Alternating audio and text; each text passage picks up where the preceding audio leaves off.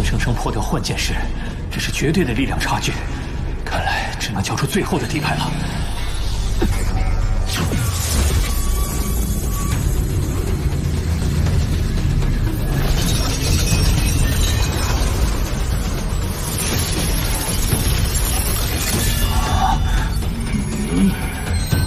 罗峰只有恒星级7阶，竟能将眼神兵分化为2把幻剑。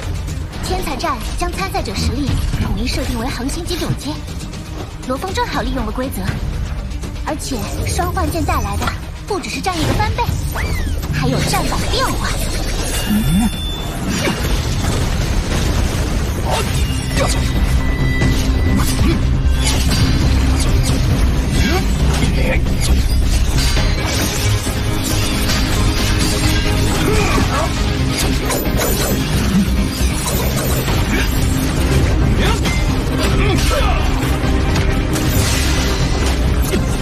我从戎军之前的战斗中发现，他在抵御高频攻击时，身后会出现围墙破绽，所以我要做的就是快。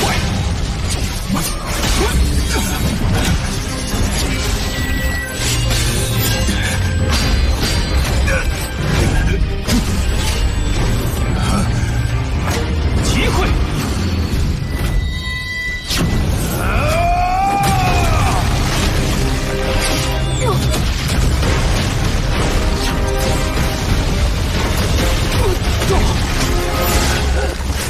土之领域。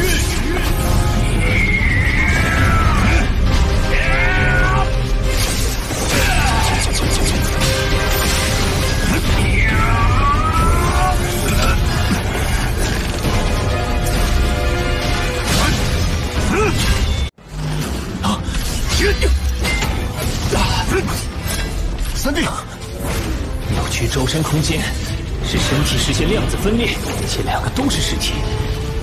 这与金角巨兽记忆里的秘法绝对空间有相似之处。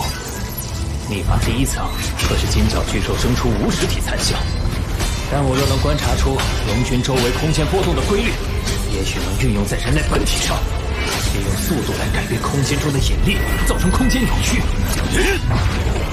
原来如此。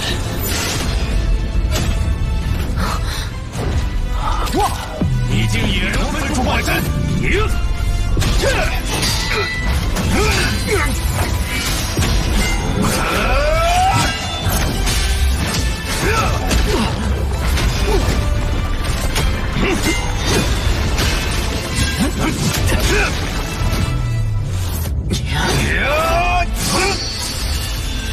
没有实体的残像。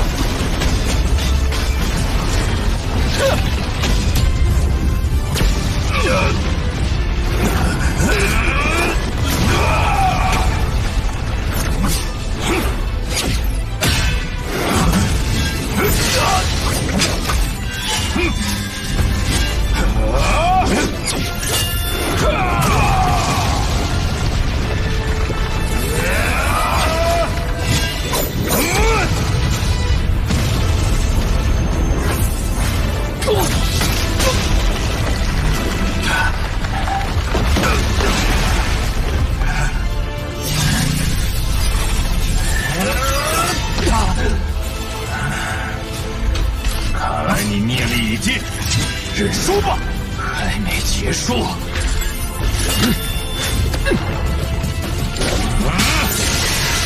我已看穿你的把戏，在后面。守军，招式残像，但我不是。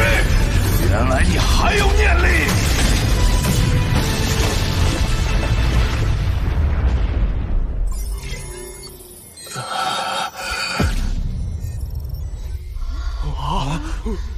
哎呀！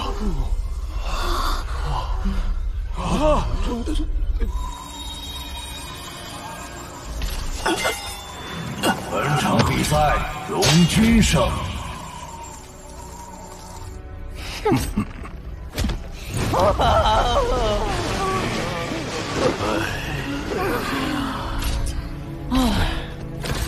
差一点就好。能与荣军战到此节，三弟的名字也将同样响彻整个前无宇宙国。罗峰，本回战对我已无意义，与你一战足矣。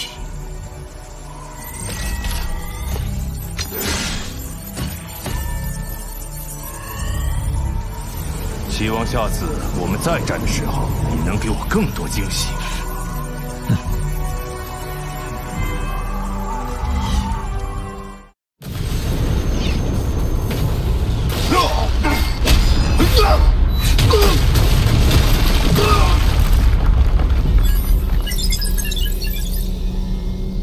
魔锤，他被我击杀后，在积分减半的情况下仍能入围，足见他的实力。没想到这就被淘汰了。和他交手的是，是当初把我淘汰的戎均。希望大哥不要在附近，希望大哥不要在附近，希望大哥不要在附近。戎均所在的中央区域人员密集，战斗激烈，而不断收缩的边界区域又缺少闪短腾挪的空间。红不在上述区域，相对安全。有人在迅速靠近，是纳比尼。对他来说，淘汰大哥就排除了一个和他争夺银河系的人，他绝不会放过这个机会。外公，纳比尼跨越了大片区域，总算找到了红的踪影。很好，他眼下的第一要务就是将红淘汰。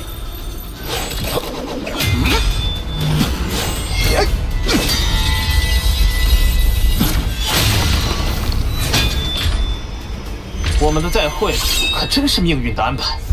可惜你的出现方式往往都不甚光彩。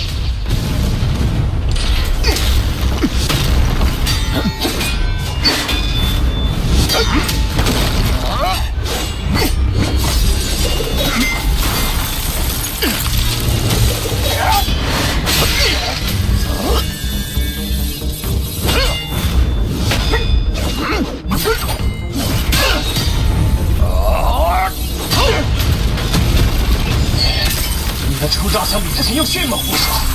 既然如此，我也无需再留手。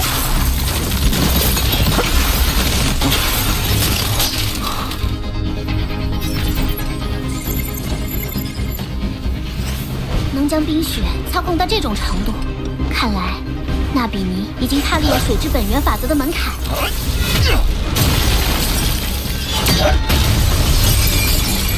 水之本源法则。宇宙8大类特殊能力：金、木、水、火、土、风、雷电、光线。其中，你的能力是金，雷神是雷电，红是光线。而对本源法则感悟越深，特殊能力也就越强。红还没有跨入门槛，会在交手时吃亏。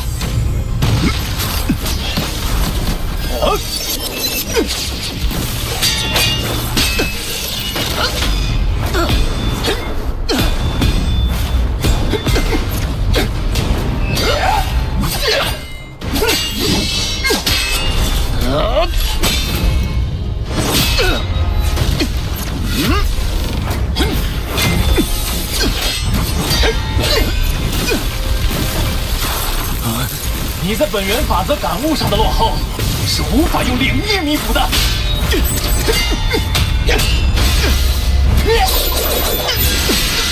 银河系将归属于我，我劝你安心做个腐朽的臣民。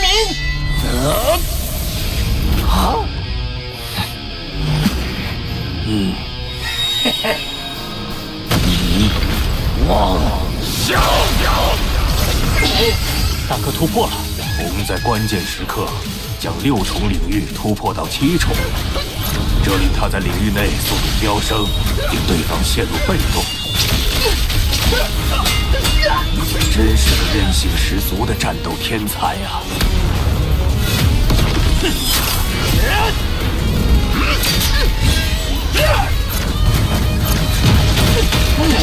真是难缠。机会来了，有人接近，行动迅速，看来是高战力人员。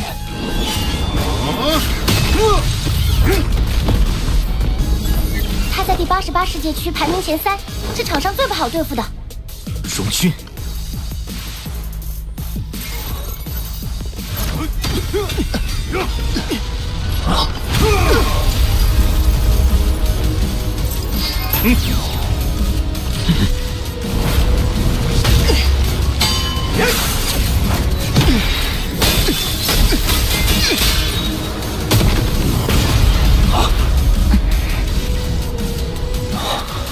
展开领域的损耗太大，大哥已经无法维持。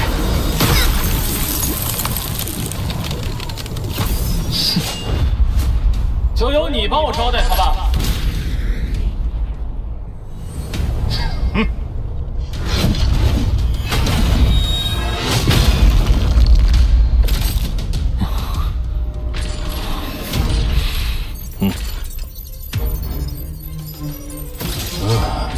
无趣。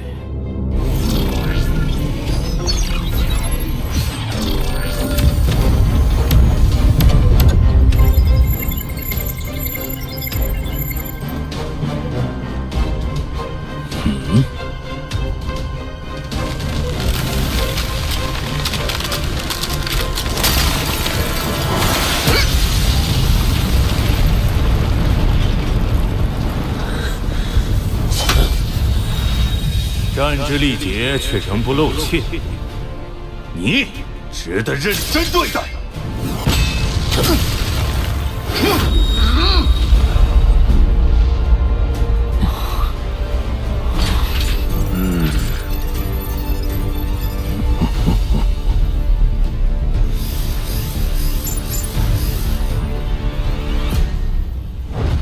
比试结束。第161组10名入围者已选出。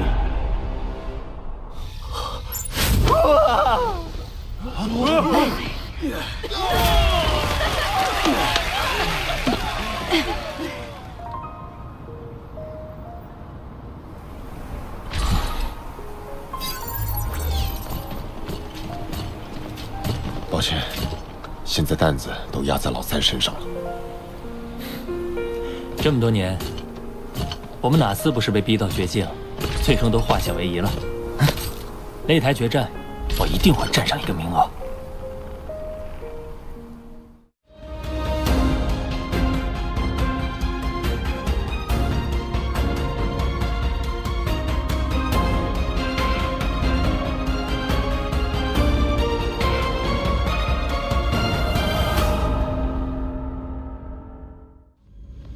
虽然此次战败，但红体线的成长性仍旧宝贵。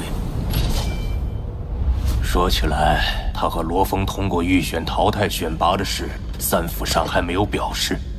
你筹备一些有助于修炼的宝物，给他们送去吧。是。要是稍有差池，银河系就要拱手让人。但这时候，我更不能漏气。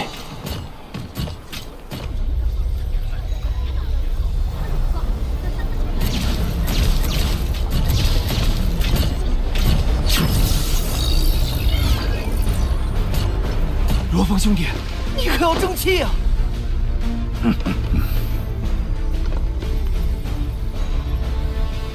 最近戎军十分活跃，依你看，纵观所有宇宙国，能与他匹敌的有哪些？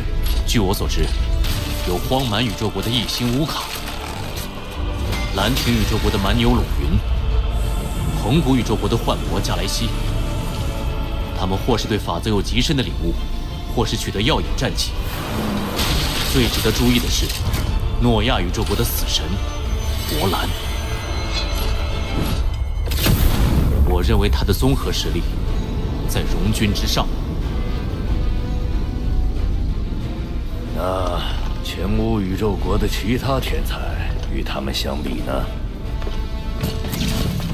我查过他们的战斗数据，与各国的顶尖天才仍有差距。而相对优秀的罗峰，经初步估算，也有数万人的实力高于他。天才战果然是聚集了全宇宙天才的盛会。不过，兴许是战力数据没有反映出罗峰的实力。就先看看他在擂台决战上的表现吧。重压在身，我难以保证自身发挥不会受到心境影响，但至少我会告诉自己，放开手脚，尽情一战。哼！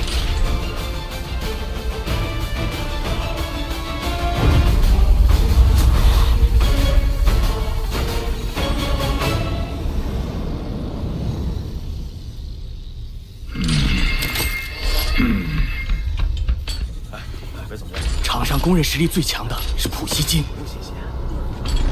据说他的金之领域非常特别。其次是普希光，它能急速高热能光线进行攻击。你就是罗峰。拜你所赐，我们前无皇族的很多兄弟都被提前淘汰了。场上近半数都是前无皇族成员，还有普希金、普希光领头，这小子怕是被吓惨了吧？比赛即将开始。如果你想跟他们会合，哼，我不介意帮你一把。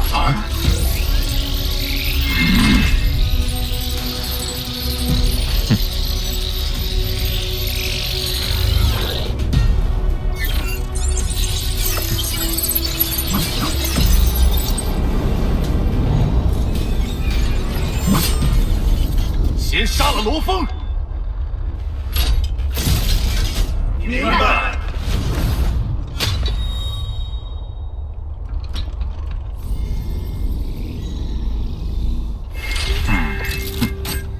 战斗开始。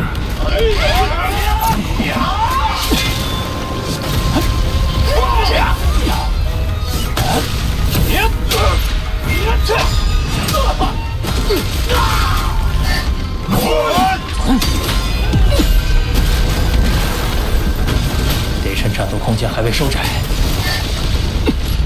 用我的远攻优势，尽快消灭对手。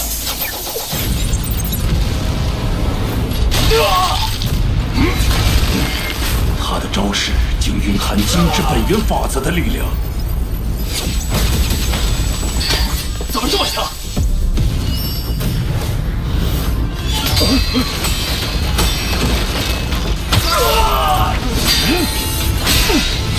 一群废物！他的空气射程远，破坏性也强，绝不能被击中。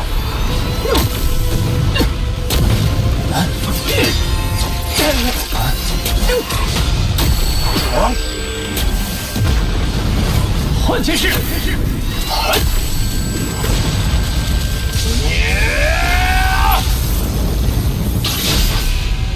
还是没法完整使出换剑式，问题到底出在哪儿？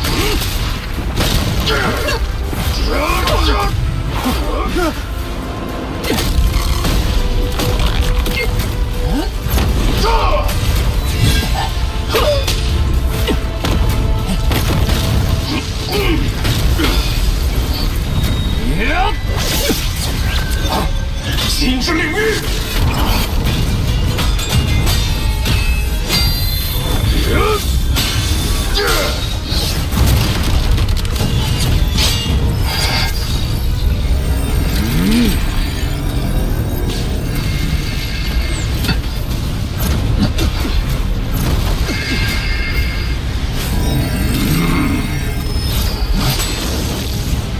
领域都在体外展开，而他的金之领域竟能凝聚在体内，大幅增加身体强度。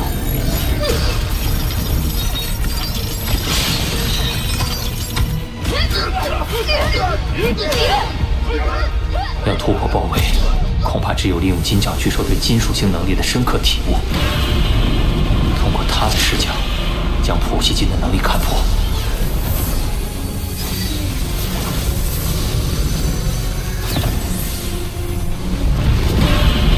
普希金引导金属性能量的方式，似乎唤醒了一部分金角巨兽的远古记忆，是恒星演化。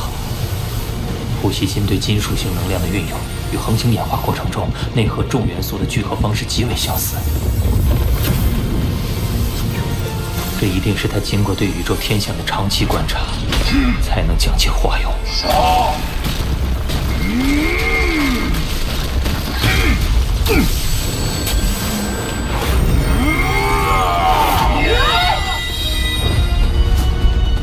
但是，